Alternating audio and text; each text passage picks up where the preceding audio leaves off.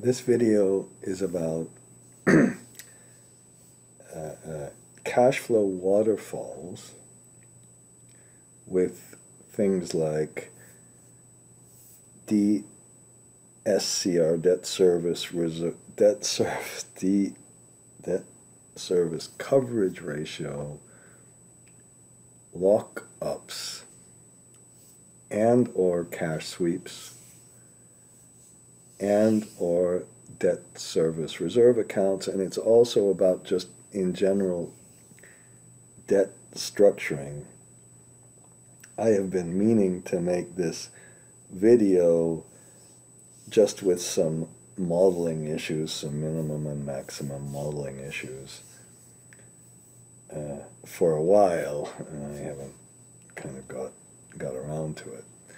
And ultimately, what we'll do is show you how with different assumptions about volatility and in particular mean reversion, and different assumptions about how you put a DSCR together with those, or a debt to capital constraint with those, how these things like a lock-up covenant, a cash sweep, how these things affect the probability of default, and how, again, in theory, not in practice, you can measure this with Monte Carlo simulation. Now, I have some real clients occasionally.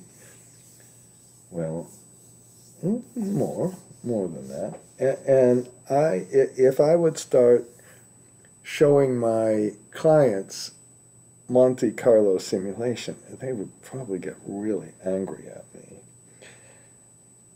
And so we'll use Monte Carlo simulation as a tool to illustrate what you're doing, and then finally talk about in practice what it all means. So here's the I have this thing. For me, a definition of project finance, rather than being a debt issue, a type of debt, it's going backwards. You're using debt capacity to go backwards and really measure the risk and the value of an investment. That's why I say I couldn't summarize this in kind of a very short phrase, and perhaps that's what we'll do. So then, now, if you go to the, where are we? If you go to the website, the website, it's the only stupid thing. If you go to the very last one and you go to Project Finance Theory and Courses, I've started adding a little more. I've tried to be better about this by putting the PowerPoint slides and then a little description of some of these associated Excel files right up here. So you go all the way to the end, down to the first one, okay? So let's get started, and I'm going to go back to this one. I'm going to go down quickly. I'm going to have to also turn the video on and off a little bit. And, all right, where are we? And again, what I'm really doing, if you want to know, I'm practicing for some courses I'm giving, so I would love you to sign up for a course that I don't have put up. I haven't been able to put this together, but I have a feeling I'm going to lose all my regular old business and start trying to do something much more interesting in life, which is have courses with you. And I really want to find places in the world where we can kind of go there for reasonable cost in terms of carbon and in terms of cost, and provide these in a cost-effective way. So the idea of this class was to talk about different project finance contracts, but a big contract is the loan agreement. That's a contract. And here's the way, when you either looking at a loan agreement or looking at a financial model, and for example, the assumptions in a financial model, you'll start with the debt size. How big is the debt? Then you'll start with, well, how'd you get the debt into the project? Is it equity first? EBL, which is like equity last kind of in a way, or equity after COD, or pro rata? How do we get up to this debt size? And right at the COD right here, that's where you hit the maximum debt size. And then how do you repay? And the repayment can be a really big issue. And then in the meantime, you can't really see this, but this shows you the interest expense. And in this case, I just have a flat repayment, so the interest expense is going down. Those are the 4 key parts of any debt issue. They should be laid out in the loan agreement. They should be in a financial model, in the assumptions, and in the analysis. And then you have these nice features which can confuse you, like the debt service reserve account. Somebody called it the liquidity springing reserve. I've moaned about that before. And how you, what about the lockup covenants and the cash sweeps? Okay, so we begin. I'm just going to go through a few slides, actually. You know, any kind of summary should show you the debt size with the sources and uses of funds, and a little bit on the repayment structure, and I can't emphasize this graph enough, which we'll look at again, which has cash flow, and the repayment bounces around with the cash flow because perhaps it's a solar or wind. And then you've got a tail, and you see the DSCR, and you see the tail, and you've seen so much of what's going on with this project in terms of what the cash flows look like, in terms of what the DSCR looks like, in terms of what the tail looks like. For debt service, debt size, excuse me, this is the loan agreement I put up on the website because the bank that did this is bankrupt. And I will ask a question. Tell me the debt size. And everybody will look up, oh, 80%, is it 225 million, 220 million? And they won't look way, way down to the DSCR and look at this key paragraph that I've mentioned too many times before, where they say the minimum and the average DSCR shall be no less than 1.35. So this 80% is not 80%. It says no more than 80%. It's less than 80% if one of these 2 DSCR constraints is violated, and that gets into the whole strategy of debt sizing. And the reason this is even in there, some people could argue, and I've heard this argument before, forget debt size, forget the debt to capital. We are totally focused on we think we're so good at making a forecast over 20 or 30 years. We're focused on how much buffer you have, how much extra, this is kind of backwards, I know, but how much extra, it's that graph, how much extra above the cash flow can we accept? And that gets into all of our volatility and mean reversion and all those cash flow forecasting issues. When we use a buffer, we're saying we can make a cash flow forecast, but again, what happened if the debt, if the equity down here, I think there's some equity down here, what happens if that's 0? Then we have a more philosophical or soft issue. There's no skin in the game. And if the project, I ask, well, as an investor, do you care about the project? The right answer is yes, you do. You care about it if it's really good. But a case study I didn't put on here, which is a kind of good case study, it's this old AES Drax. This Drax plant is so famous, it's gone through so many different iterations and changes and all that. That's this gigantic plant in Yorkshire, England, which is now, whether it's a greenwashing, because now it's, instead of coal, what is it, wood pellets. The reason I'm mentioning that is, AES put a little bit of money in this project. It didn't work. Merchant prices went down. It gave the bank the keys. It didn't have any skin in the game. Okay? You want skin in the game so that people will make prudent decisions. Okay? And that I'm not going to go through the DSCR again. But the real, it really gets into, do you believe cash flows?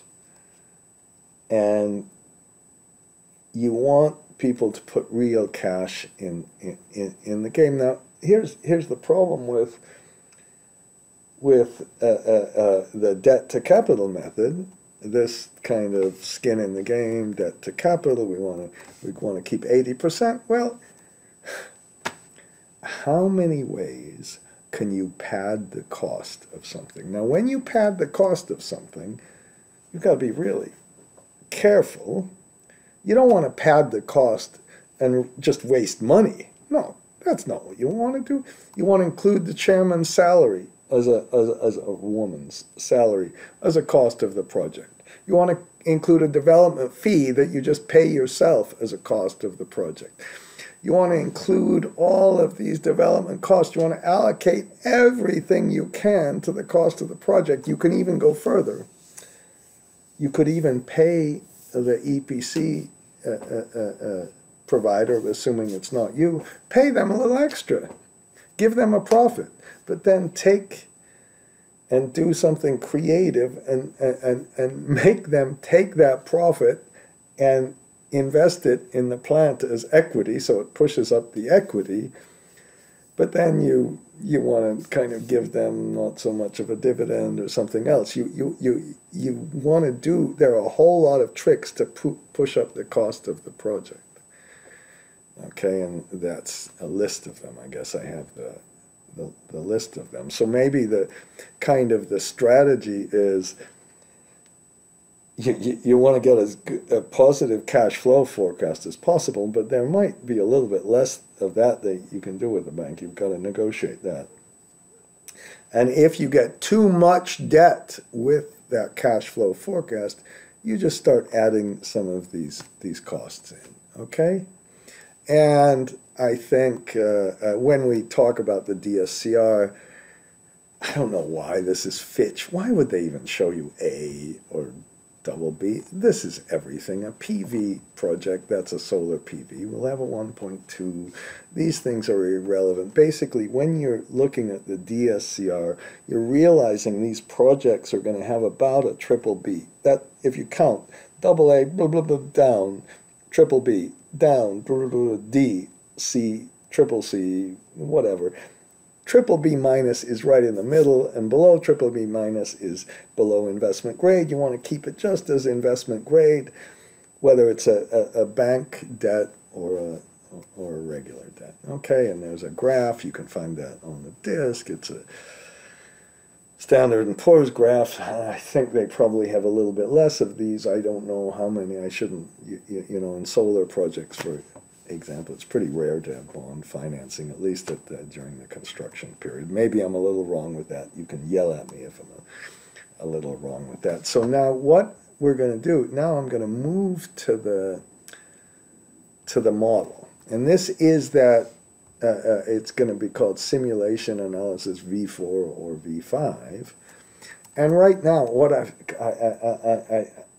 I'm afraid of this. So we have, because I don't want to waste time with it, we have a debt to capital of 80% and a minimum DSCR of 1.2. I put a low DSCR, and I put a really, really long tail. Don't worry about this tail. We'll talk about it later. Now, when you do this, it gives you 86%. So in the real world, we couldn't issue 86%. Now, what we could do is two things. You could constrain this cash flow and have it pay off early. But if you do that, it's very negative. Instead of that, you can restructure and design a DSCR that's a little bit higher. A higher DSCR with the same cash flow gives you less debt service. And remember, I suppose I'll move to this one just for a minute. Okay. This is the funding of the debt. We'll maybe come back to that. No, just a little bit. But these are our different patterns. The present value of this cash flow, if we've got a longer debt, we're going to get more debt. We're going to get more debt service. PV of the debt service gives you that. So the basic formulas are of course this. I say of course because I've been doing it for so long. And you can adjust this PV formula, you can adjust it anyway. There is no reason, with one exception, and that's if you are designing what we call this curved sculpting. But there's generally absolutely no reason whatsoever to not, and the interest rate can change, the DSCR can change, it all works. And you get the target debt service, and then this target debt service goes down here, and you take the PV, and that's the debt right at the COD. You have to fund that debt and repay it, okay? And you can, shows you how you can make these adjustments, and you can make adjustments. Now, what we're going to do next is, this is really the repayment section. We're going to say, no, we want the NPV of the debt to be the debt to capital ratio. So we have to adjust the DSCR so we got our 80% debt. That's what we're going to do.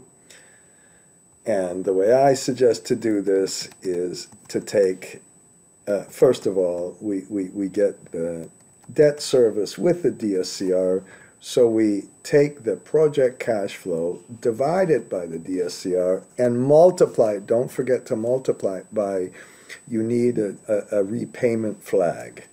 And this tenor, I'll call this tenor, and I'll put repayment flag next to that. Okay, so this is, I've done this way too many times. Shift Control R, does that work? And so this time we have a very short tail. The reason I'm doing this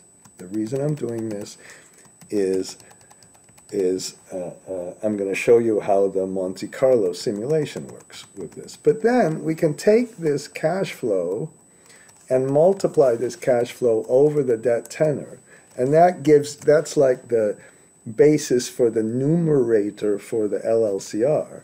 Then I put the interest rate in, and since I kept that constant in this simple example, if we take the net present value at 5% of all this, we get here the PV of the CFADS, and if I take this divided by, and when I divide it by, I'm doing it, see, this is, I should have practiced this before, really. The total CapEx times the debt to capital, that's the debt. So I get a DSCR of 1.2. Oh no! Shift Control Q maybe? 1.3. So the DSCR, I'm going to take the maximum of this number or this number, which was our target. I can use this one. I'll use this one. Okay, and then I'll be able to compare that. And so this time, I'm going to go back to our starting point again, divide that by our higher DSCR, gives a lower debt service. Don't forget to multiply it by this, and that's how easy all this stuff is. And now I've got to just a minute, I've got to pause the video, shoot. That was, I'm so pissed about this.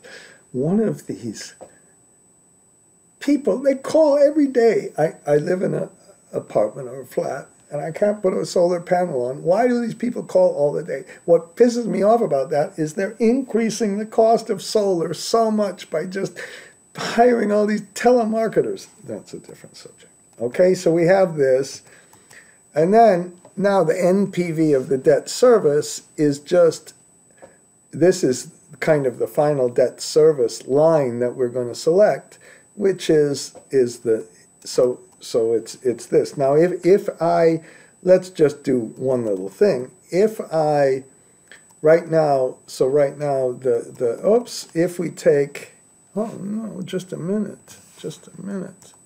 Oh, I got to pause again, shoot. I'll blame that one on the phone call, okay? We divide it by our kind of final DSCR ratio, okay?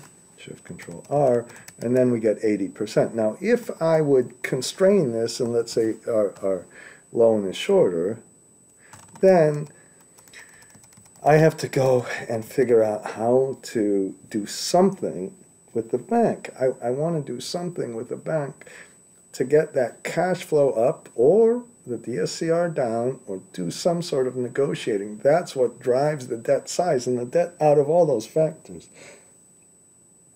you know, the interest rate after you issue the debt, you can refinance. Okay, not probably. You can refinance. You can change the interest rate. You can change the tenor.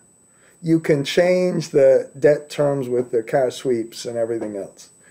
If you refinance during the construction period, maybe you can even change the way the debt is funded, although that would be a little more tricky.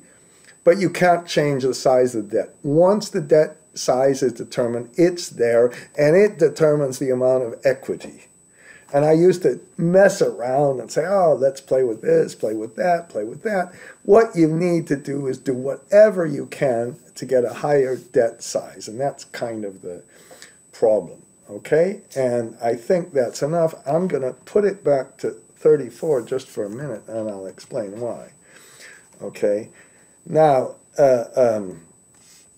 so I'm going to, now when I kind of skipped over the debt funding just a little bit. There are a number of issues with the funding of the debt.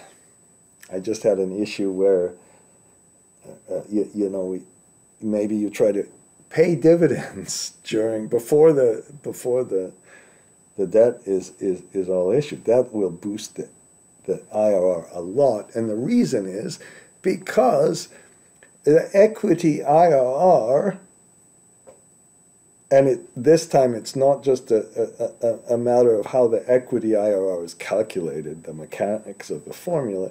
You put less money down, and the IRR is influenced so much more by the first couple of times you put the money in the project, and so much less by the later times you take it out. So you wonder, the best thing you can do is put the debt in at first and then get the equity last. Of course, that's diametrically opposed to what the banks want. So then maybe this is where you get the okay, if you get pre-commercial cash flow, you can play a lot of tricks with that. But this is where you might get some company support. And I don't see how, well, equity bridge loan, I think you need parent support. You need to get an email, be able to, your parent needs to be able to say, send an email to say, I'm going to promise you that I'm going to repay that equity. EBL, all it means, it's such a simple thing to really model. All it means is that you pretend you're putting the equity in first, not pro rata, where you put the equity and the debt equal. You put the equity first, you pretend you do that, and then you get a loan for that equity, and it can be a loan with a pretty low interest rate. And then you've got a promise to repay that loan. In the old days, you'd pay it at the commercial operation date, your marriage date. But nowadays, you can even pay it afterwards, and it affects the IRR dramatically. And the accountants say the interest on that loan is allocated to the project, and that loan itself is on the books of that project. So it looks a heck of a lot like you should account for the equity cash flow with the EBL, and I'm not going to get into that issue right now. So we went through the repayment, and the only really thing to further re-emphasize is these repayments have sculpting. And customizing the repayment to the not only the risks of the cash flow, but the patterns of the cash flow is another really big deal that makes project finance so different. And imagine you have these two scenarios. And imagine in both scenarios, now I didn't really make a nice enough graph, the DSCR is really low here. And the DSCR is kind of flat here. That's what sculpting does.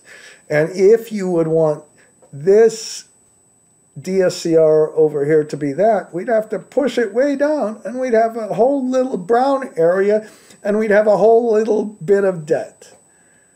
That's the importance of sculpting. If everything is flat, if the cash flow is going to go down, maybe you could just have this has got a flat repayment, and if you got a flat repayment, the interest goes down and down and down, so this is all interest kind of almost at the end. No, less interest, excuse me. It's still, you got to still pay an interest on the kind of last little bit. That's why it goes down, but you can hopefully see you're trying to do the big deal, which is what you cannot change, and you want to do anything you can in those negotiations with that banker to get as much debt into the project as you can. You can get a lot, maybe you can refinance after a year or so and get a whole lot of debt in afterwards, but still you've had to put all that equity down up front. And that's what you hate to do. So those are our equations. And there's, oh, maybe that's a little bit of a better sculpting diagram. That helped me. See, I'll do that during the class. I didn't really need both of those, did I? I'm going to take one of them out. And then let's talk about the interest rate just a minute. Because remember, I'm going all the way up. I'm going all the way up to here. Remember, we had only these five parts, including this last part. And the theory of the interest rate, I don't know.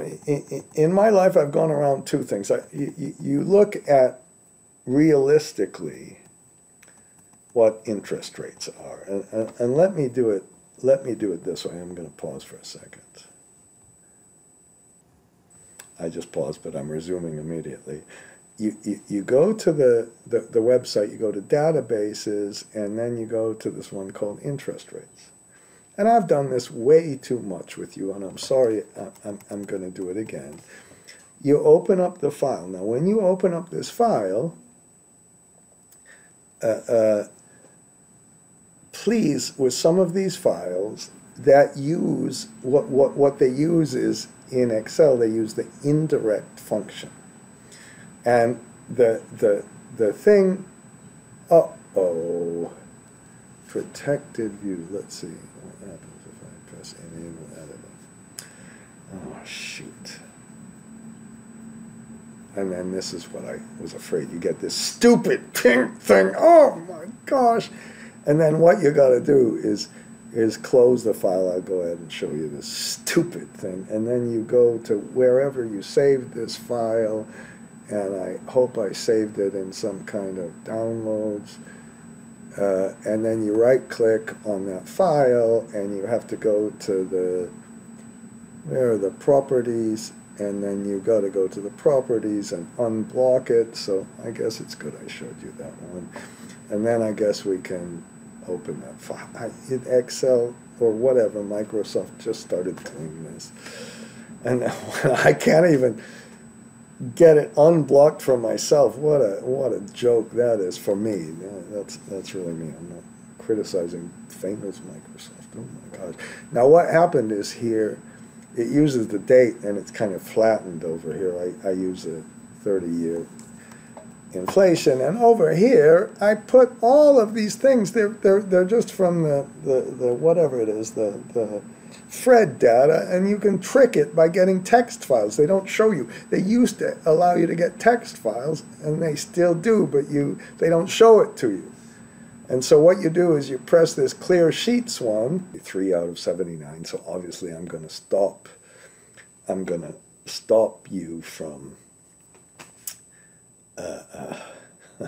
watching this, and I'm going to come back when they're all calculated, which will be basically a minute. So it took 1.82 minutes, and then here's what happens. I've tried all of these different kind of ways to present the data, and for some reason, if I present just two series on the same sheet, it seems to work well. So the nice thing about this that I've shown you before, you can get a triple B credit spread. And I argue this is, and then let's get a double B credit spread again. So this is this big investment grade versus non-investment grade. Okay, and then if you look back this was probably in 2008. Yeah, I started in 2006, and this was right when COVID hit. And right now, a triple B credit spread is pretty good. It's 1.28, and the double B is 2.19. So I don't know, maybe a little bit less than 1% or 100 basis points if you're a little fancier. And then what you can do, well, let's take away that crazy 2008 period so you can really kind of see how the especially this line kind of goes around, and I don't know, maybe it's a little bit less. It was really low around here, so you can kind of see it. Or, you know, maybe let's compare it to a credit spread so we can really see what's going on. And I have these things that are still part of the 2008 crisis, so let's start in 2010 and kind of being able to look what happens here. I mean, this was this crazy little tiny period when the stock market went down and all that, and then we got a really low rates. And right now, it's whatever, single A. If you could get a single A, you could get a lot lower, but you'd get a lot less debt. That's why you don't make it single A. That's why you target this kind of number. And then instead of, together with the A credit spread, what I like to look at is a 10-year treasury. That's like a 10-year swap rate. You can try to get LIBORs and all that, and then put a swap on the LIBOR. But so right now we've got a problem that the interest rates are going up, and as of this one, a 10-year was 4.06. Let's just look at a 20-year. A 20-year was a little bit higher, which makes sense because you're taking more inflation risk. And a 30-year is 4.26, kind of less than the 10-year. If you go to the 5-year, normally you would expect that to be a lot lower. It's a little bit lower right now. And then if you go to the kind of 1 year, it should be a lot lower, but it's a lot higher because of the short-term inflation expectations and all the Federal Reserves and all of that. So I'm going to use a 10-year Treasury, and then if I want to get a rough idea of what kind of total rate, you can switch this to an area graph. Sometimes if I switch it back, so 4.06 plus 1.28 gives you a rough idea. Now what you really want to know is if this credit spread is for a 1 year, a 10-year, 5-year, and I've looked all that up. No, maybe if I spent a day on it, it would be better, or even a few more hours, but you can see how this kind of this rate went down, that you could kind of get 3%. So this has gone up, but the inflation has gone up too. So the real rate is what matters. Now let's go back and continue our little discussion. And the big deal for me, shows you how sometimes you have these step-up credit spreads. And I used to say, that doesn't really matter. But if you're going to use this to size the debt, if this is affecting the size of the debt, which it probably is because of the DSCR, these stupid step-ups really matter. Maybe you could negotiate this versus some other thing you don't care about. But basically, all of the kind of interest rates in the tenor go into sizing the debt from the DSCR. So that's what, of course, makes the P90 so important in solar. Okay, and then this is, I took this from somebody else, of course, the probability of loss times default times a loss given default is supposed to give you the theoretical credit spread.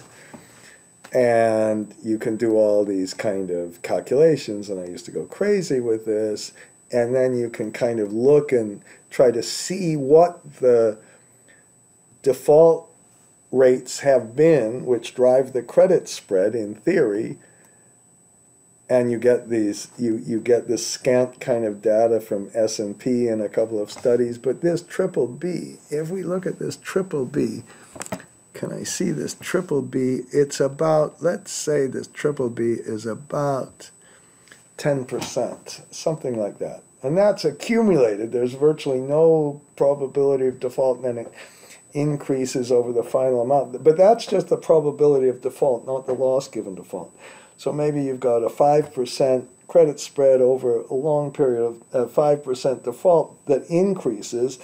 And when you go to the mathematics of this, those credit spreads are higher than what would be justified just by the probability of default. And what is happening is the banks are making some money. Well, okay, they all need to make a profit, right? Okay, so that's a little bit of background, and it shows where the defaults have been, and there are these big defaults in the merchant electric power business, really, in the U.S. a lot. And frankly, the defaults have been less in Africa. The lowest one here is Africa and the Middle East, I think. Okay, this is the trends. Okay, so now let's get to our final part, which is these credit enhancements and the DSRA, MRA, cash flow sweeps, and all these covenants that, again, I don't know how important this is to negotiate. If, again, the debt size is the most important, you could probably refinance and get these fixed later. And here's from a banking perspective, if you've got a really crappy project that has negative cash flow, you don't have any cash flow. The only thing you can really do, is limit the dividends. After that, you're stuck. And if you've got low enough cash flow that you can't service the debt, forget it. You've got nothing. So you've got to understand that this is just a game of, do we allow the dividends? Now, the dividends have to be allowed.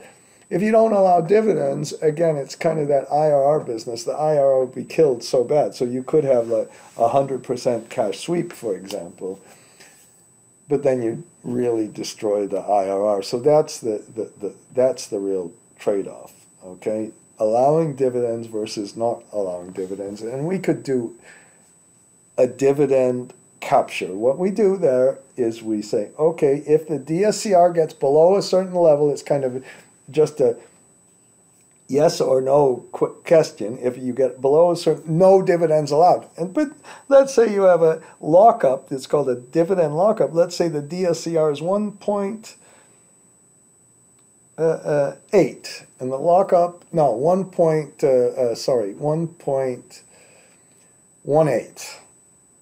And the lockup says if the DSCR is below 1.2, you can't pay a dividend. You've got some extra cash flow. What do you do with that cash flow? Oof. You got to put it in a bank account and let it sleep. Maybe you get a little bit of interest income on that, but that's basically what you do. And you hate to let cash sleep. You hate to let cash sleep. All these terms I've got from wonderful people in my class. We can put a cash sweep in there, and somebody from Enron who took a class went, cash sweep, that's a good time covenant, good time, because when the cash flow is really high, you're not allowing a dividend again. It's all about the dividends. Instead, you're making the company repay the debt early. By the way, on a cash trap covenant, if the cash flow gets really low, you want to keep it in cash, but eventually you can say, let's just use that cash to pay off the debt and be finished. A debt service reserve account is a little bit different. You put that up front, or you have a credit card. You have a credit card when little things go bad, like I lost my passport. Oh my God, what a horrible nightmare that was. Oh, I was in Malaysia and I had to call the embassy, and then I found my passport after a day, and I missed my flight, and I had to pay for a new flight, paid for a new hotel. Oh my God. Well, the hotel was nice and cheap. It was $15 US. And they were nice to me there. But I had to have some cash available. I could have a credit card available or cash available. And basically the DSRA is supposed to do that. It can also help you just a tiny little bit. You've got 6 months of reserves. So if you're just missing the DSCR, if you got a little bit of a cash deficit, only 6 months over the life of the whole project, 6 months of debt service then it can help you. And then we can have other things like guarantees and junior debt. And here's what somebody was, it's so good. If you're in the middle of a project and the debt service DSCR goes below 1, the question is, what can you do? The bank officially can take over the project. It can step in. It can't. Declaring bankruptcy is a really silly thing to do if you've got valuable contracts. It can step in, take over the project, and you can have bankers all running LNG project. Good for that. Or the project kind of sucks because it's got really low cash flow. You can sell it to somebody else. Who else is going to want to buy this silly thing for a good price? That's not going to happen. The people who are managing the project, you want them to do it. So all you can do is what a wonderful person from Japan told me. He said, waiver, waiver. That's all you can do is issue a waiver. And then you get into a more complicated and really interesting issue. If you sweep all of the cash flow, if once this project is failing, you never ever allow the equity holders to have any prospect for a return whatsoever, they're not going to have a much incentive to run this plant efficiently. So you get these kind of interesting things happening with all this stuff. And I think what I'm going to do now is skip to the model. And in the model, here's what I want to do. Now I'm sorry if this is taking a little bit, whatever. Hopefully I can get this done reasonably quickly. So the first step is we've structured the debt, and we've got the debt service, and this debt service depends up here on our estimated project cash flow.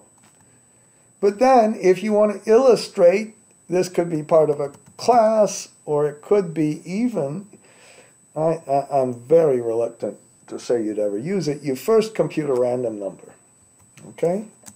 Then you say, okay, let's convert that random number into a draw from a normal distribution. Now, what I'm going to have to do, just a minute, is I'm going to have to close this file. Oh, hell, I'll save it. Okay. Okay. And then, once you have this draw from a normal distribution, you multiply it by the standard deviation. This is like a standard, basically, this is got S. This is a standard deviation of 1. Okay, or 100%, and then you multiply it by your volatility, and you get a draw from a normal distribution that reflects your volatility, and then you can put a mean reversion factor and finally get a little index, like an inflation index or something, where you start. Thing I just did. Okay, that little mistake. Ooh, that was a big deal. The mean reversion goes back to some production cost, goes back to some weather, goes back to some stable factor. If you've got some kind of engineering, some kind of efficiency, it gets back to a normal efficiency after it has a bad year. So that mean reversion factor is a really big deal, and I've done a couple of tests, and even if the mean reversion factor is very small, it makes a very big difference. And that's a lesson. Ooh, is that a lesson? If you're talking about a mean reversion factor of only 5%, it is so hard to try to calculate this mean reversion factor. And a small number makes a big difference. And that's why, instead of trying to do this mathematically, you really want to think through, do these risks, when they go bad, do they go bad forever, my uncle's handbags, or is there something that could take you back to kind of a normal level? If there is, the risk changes so dramatically. So we're putting different tails and different things, and now I got to continue. Sorry about that kind of thing. Okay, and then what we're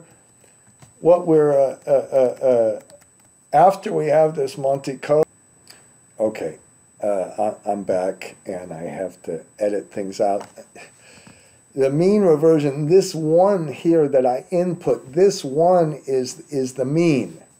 This one is the mean. So here's the formula, and I'm going to have to do a little editing. And, okay, so that's our. Now, we've got a cash flow that has some volatility. So we took our basic cash flow way up here, this 65, this basic cash flow, and we put some volatility in it, and we can see what our DSCR is and get all of our PLCR, LLCRs. But this time, we're going to make a cash flow waterfall. And let's just see how we make a cash flow waterfall. And the thing we're going to use so much right now is minimum and maximum, min, max, min, max, min, max.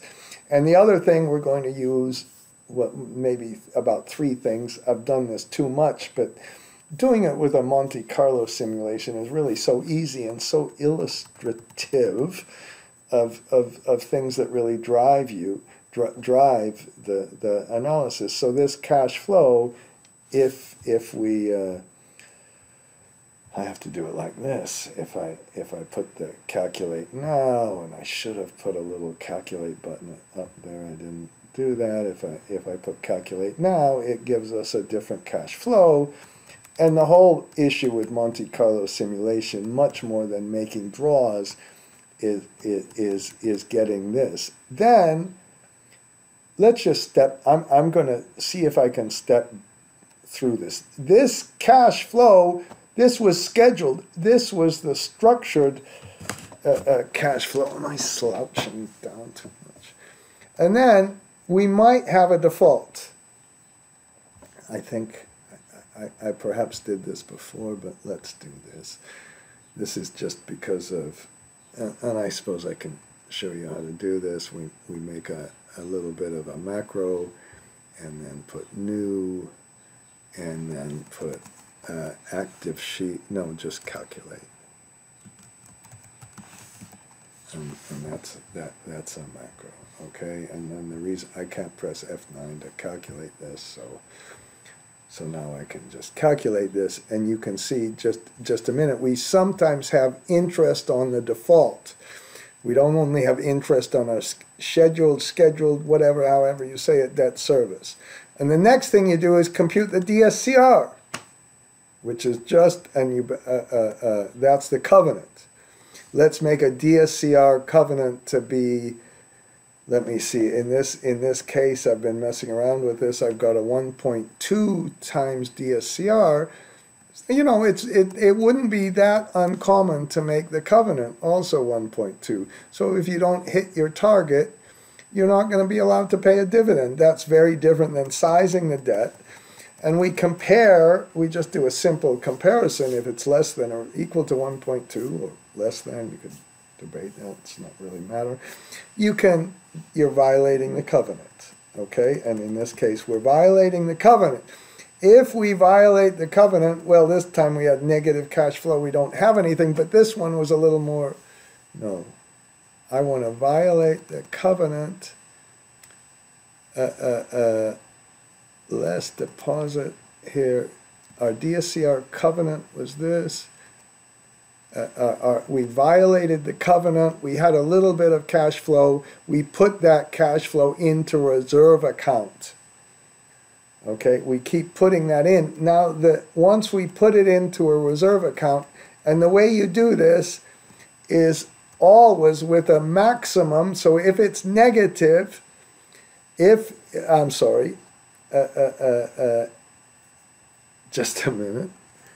Maximum, we multiply the cash flow times our little flag if it's true, and we only put that in if it's if it's a negative number. We're not going to put that into our reserve account. We're going to have to keep going down on the cash flow waterfall.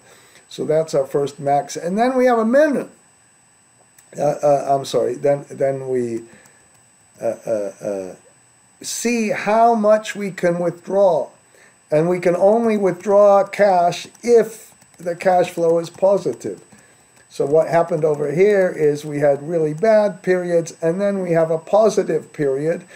and that means we can take that out of our reserve account, but the amount we take out of our reserve account depends on how much our balance was. So then, and please, all of these calculations where you use the minimum, they're always based on the reserve account. So we're not going to take any more money out than we have to. So in this period, for example, we had 62 of cash flow. We didn't violate our covenant. We could take that out. So we made a little maximum. The maximum test, whether it's a positive or negative. The minimum, you use a balance. And with the minimum balance, with the minimum, after you compute the opening balance and closing balance, we'll do in a minute. The opening balance is the last year closing balance. The deposit is how much we put in when we had some negative. It's when we had a little bit of extra money over and above our reserve, and then you take it out, but you won't take out more than the opening balance. So this minimum, and I put minimum with balance below, and you can see that that's part of the analysis. And then the next thing, I don't know if I mentioned this, you take this subtotal, you take away how much you put into the reserve account. Now you're taking it out, so this is 14. So that gives you an extra cash flow. Where are we putting it in? In this case, we're able to put some in. So we had 2.33 of cash flow, and we're taking it out. In this case, you had no cash flow, and I hope you can see that the maximum and minimum are crucial.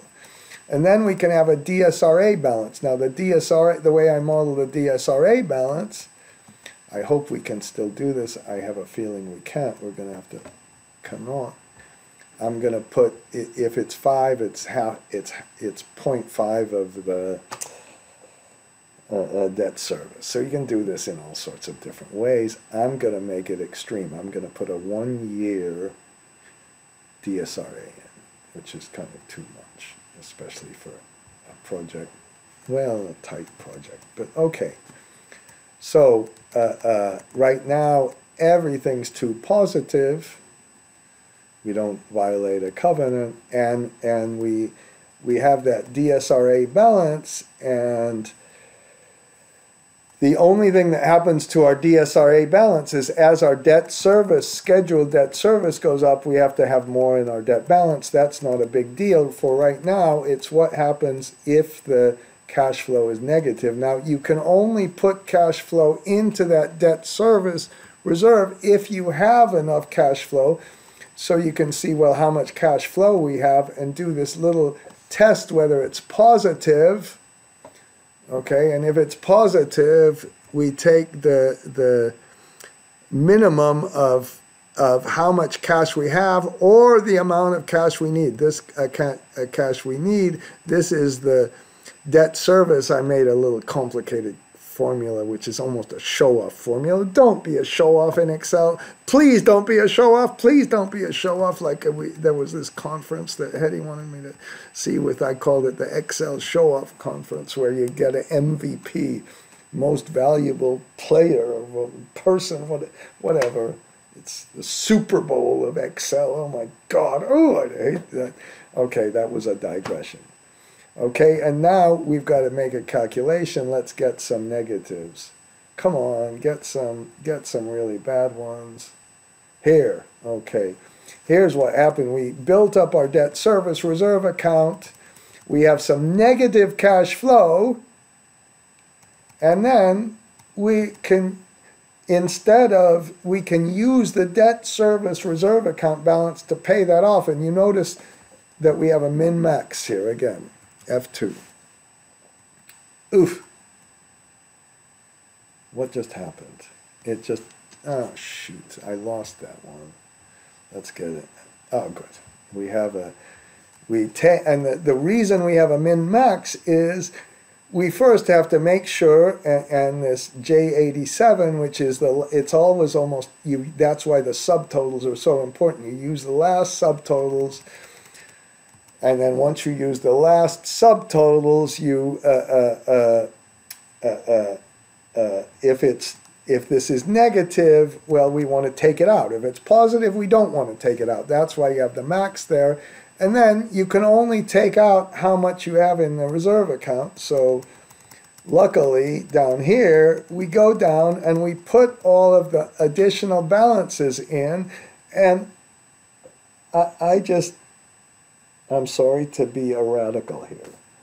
And I know I might piss some people off right now. But if you have a bunch of accounts, I would hate to put them on different sheets. They're so directly connected to the cash flow waterfall. I would be desperate to leave those in here. So we have an opening balance. This is our very first initial deposit. This is how much additional amounts we put in. We can't put any more in because we didn't have any cash flow. So we have to take it out. And with a few little maximum and min, and you notice all of these things come from the cash flow. You don't know what kind of balances. All of these things, except for the close, they come directly from the cash flow. That's where you do all your minimum and maximums. And then we'll have a default account, and then we'll put a new debt balance where we have our scheduled debt service with a min, and we'll take away our cash flow. So that's what we're doing. Okay, and now let's see if we can, if I press a couple more, can we make it a really big negative one? In this case, I think what happened is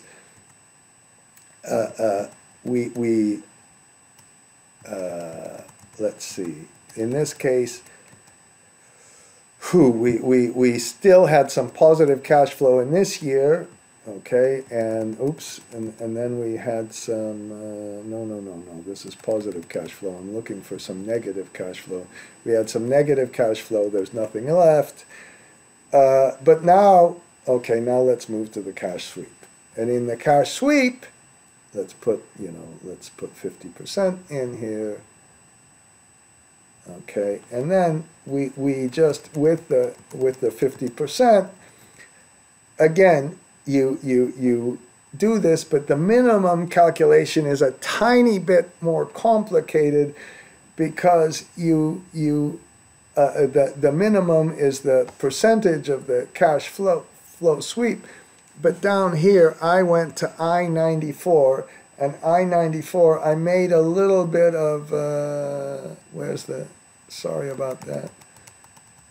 This is the cash flow after the debt service reserve account, and we take the minimum of I-146, excuse me, I was looking for I-146, and I-146 is the opening balance minus the amount you've already taken out to try to pay for it. So you don't, the trick with a cash flow sweep is you've got to make sure that the waterfall is in order and you take away the scheduled repayment before you do the minimum test. So it's like a little bit of an adjusted opening balance. This cash flow sweep, because we're repaying the debt early, we need a minimum, because in this case we don't pay our scheduled debt service off. We pay the minimum of the opening balance or that debt service. Okay, and then our interest is adjusted. So we're beginning with the scheduled debt payment, which came from way upstairs. It came from 44, somewhere up here. 44, we computed our repayment in our structured model and our interest in our structured model, but those have to be adjusted for the cash sweep. And then finally, which I think is really important, I think it's really important to put a default in here. Let's see if I can get a default. Come on, come on. Ooh, there's a little bit of a default. Let me get a bigger default. Okay, I'm going to put a higher volatility in here. No, I've got a really big volatility. I'll put no mean reversion. And let's get some defaults. Here we go. We've got some default. And then what we do is we accumulate these defaults. All this really means is the debt didn't get paid. Now, in this case, we repaid the default, and then we got a little bit of positive cash flow, and we were able to kind of repay it. But there are going to be some cases. Oh, I can't find these. Oops, just a minute. Okay, I'm gonna. We defaulted and defaulted and defaulted, and then we accumulate those defaults in a separate balance. It's really important to put those in a separate balance, and it's got a minimum and maximum. Of course, you look at this, and these things come from upstairs, and at the very end, we're not able to pay our, we're not able to pay off our debt service at the very end. This is a true loss. This is a true default plus a loss given default. And then we take that, and we take that loss given default, and then we can compute the NPV of that default because it happened way in the future. We want to do it there, and we can get the default as a percentage of the initial debt. Maybe you could push it over to the, no, this would be right, okay? And then we can, what we can do is just keep doing this a whole bunch of times and see how many times we get a default, okay? And we can see how many times we get this default with the cash flow sweep, with the cash trap, and how important these little these factors are, okay? And I just want to make sure that I have something right up here. Yes, this is our DSCR, and this is our lockup DSCR and our DSRA. Now, before I do this, I'm getting finished with this, and kind of the theme here, I hope, is that, all right, we don't know these volatility and mean reversion statistics. Fine, we don't know those.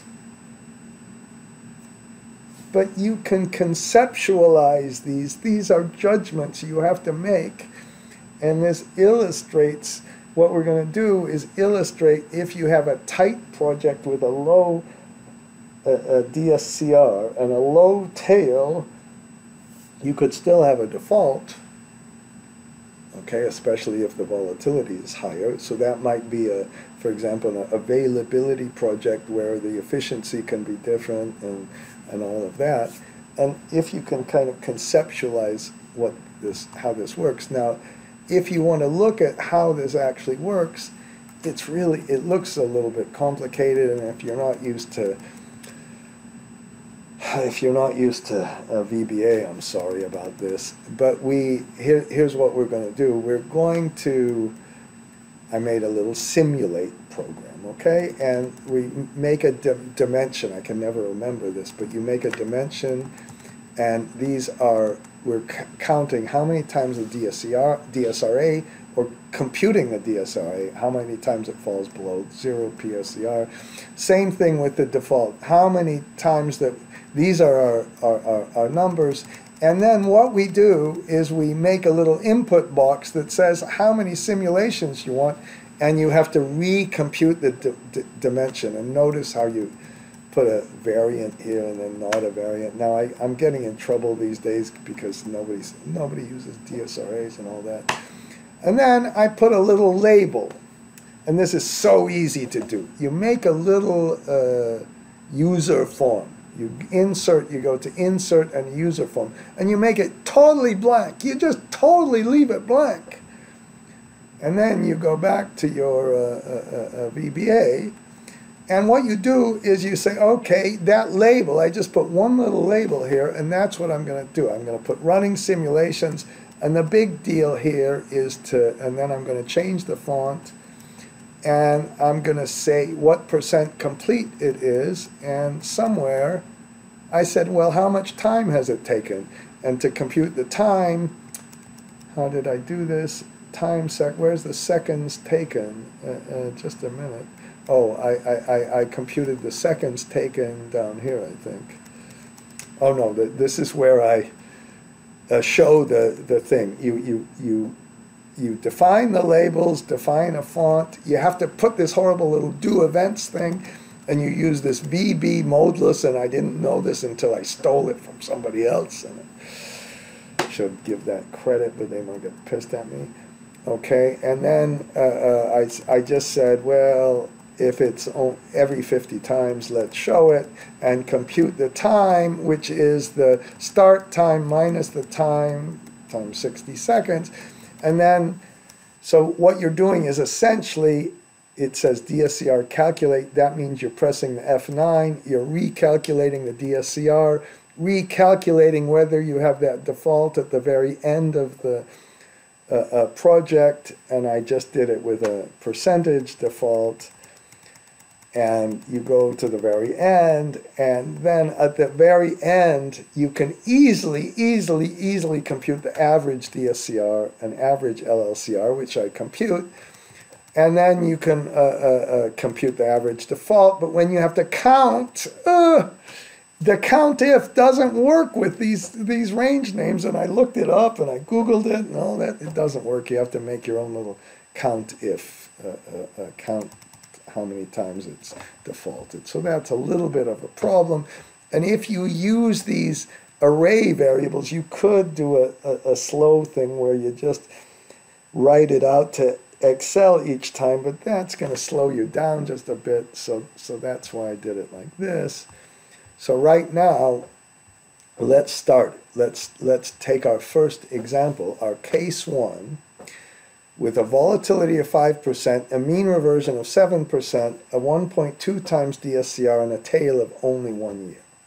Let's see, 5%, 7%. So we go here, and we put here. Let's put it down to 5%. I hope that you can see. Okay, obviously I'm putting that thing up there. I hope you can see how it's not hard to do this. The most important thing is to show you the effect of some of this. And then we only have a 1.2 times DSCR. Okay, and then I should have made a little spinner box for the last thing, but we put our over here, I put a tenor of 34 years. This means it's constrained by the 80%. And if we computed the PV of the CFADS without this, we would get 1,500. So we've got a little less debt. Let's get a little more debt into this. Let's put 1,700. That means that, no, I can't put that. That's too low. 1,000. I'll put 1,500 back, and I'll make it an 85% constraint. Is that? This should be blue. I should rerun the thing. So now I'm constrained by 85%. Okay. Well, let's just use this one. And so I go to the structuring results. Okay, and then let's put no lockup. Let's put no cash sweep in here. Let's put no DSRA in. And then what this number will give us here, it will go through the simulation and compute it all, and I'm going to do 1,000. That means we're going to redimension to 1,000. And then you can see this little thing that's counting. So I have a lot of stuff in here, I hope, that you can steal and use, because I've stolen it from other people. And that's the way I hope you learn sometimes. You know, other people think they're too advanced for all this stuff, I guess.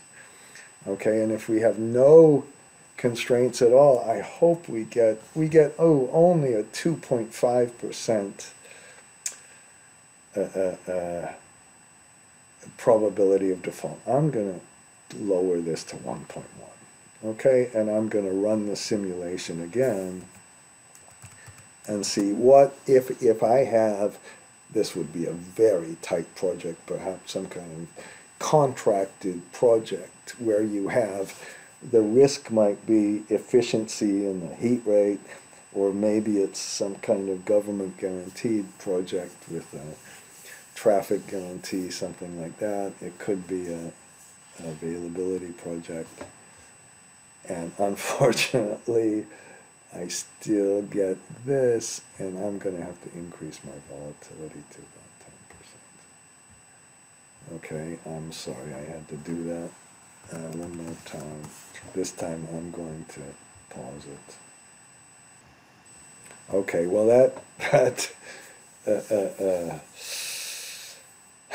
volatility made a very big difference, and we get a gigantic probability of default, and we get this loss given default. We have 27%, and this is that graph of the ending default, okay?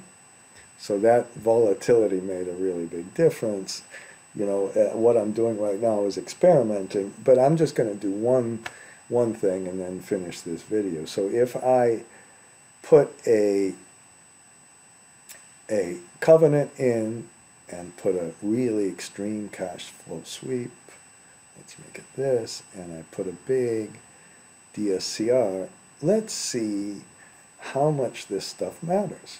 If it doesn't matter, for me that's a big answer too. So for a tight project, and we could evaluate which one matters, and we're going to look at this probability of default and see what happens. Okay, so while I'm running this, I'm going to summarize it, and what I'm going to do for the class, now I'm talking to myself, I'm going to have to kind of make sure these scenarios worked, and I thought I had them working.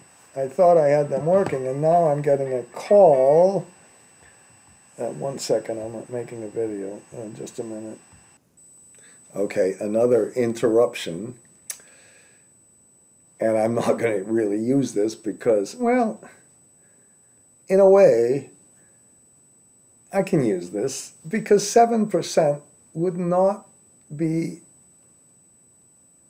an unreasonable amount given the credit spread. I have to be a little careful because if it's the present value, no, it would be too high. So we'll have to lower the volatility, and then I'm going to give them kind of different cases, and then we'll fill in these 4 cases with and without the credit, without the credit enhancements, and see the effect on the probability of default. Again, it's theory. I think it's a little interesting. I think that, I mean, the practice, of course, is making sure the model works.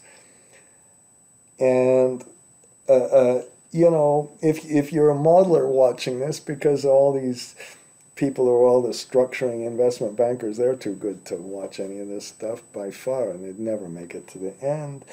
But eventually, when you become this big, rich person who does all this structuring, you know, you'll be able to say, no, it's the debt size that matters. Damn, we got to get that size right. And then after you get the size right, you can refinance. And then when you're negotiating with the banks, you can illustrate and say what really matters and how this mean reversion really matters, and really think about things in a more sophisticated way. None of this stuff is just about modeling. And I've got to stop now because I've got another call.